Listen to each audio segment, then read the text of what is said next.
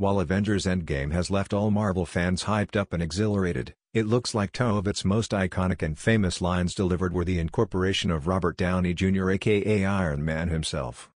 The original Avenger, Iron Man aka Tony Stark essayed by Robert Downey Jr. was given the liberty to pen down two simple yet revolutionary and crowd-favorite dialogues that made the film and left fans with a bittersweet feeling in the film.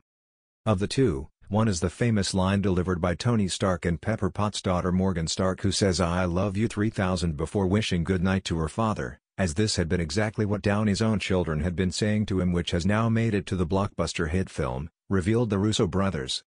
On the other hand, the second dialogue delivered was right before Iron Man defeated Thanos by swiping in the 6 Infinity Stones from him and customizing his signature "I am inevitable" dialogue with "I am Iron Man," right before he snaps his finger, upon discussions and recommendations by the editor Jeff.